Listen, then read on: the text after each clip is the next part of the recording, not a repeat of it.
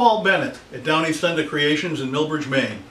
And this video is part 2 of the Bugatti pedal car build. And this week I'm putting together wheels. Now these are not fabricated wheels that you buy in a store. They're completely fabricated for something to put the tire on.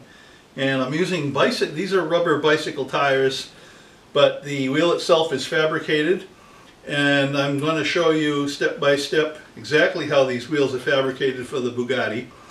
And this is the first one I did, and I had a little error here. The plywood that we use for the faux spokes, they're not real spokes of course, I had a little bit of a crack in the plywood, and I already ground it out and I added a little bit of epoxy. So not all is lost, it's repairable. I don't have to make a new one.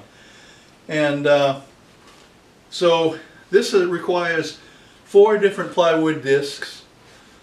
We have to snip the rubber around the tire on the back side in order to get it over the plywood disc, a larger plywood disc that's inside here. But it's solid, so it'll never get a flat. So stay tuned, watch the video, see how it's made. You might want to make one yourself. And it's not really difficult to do.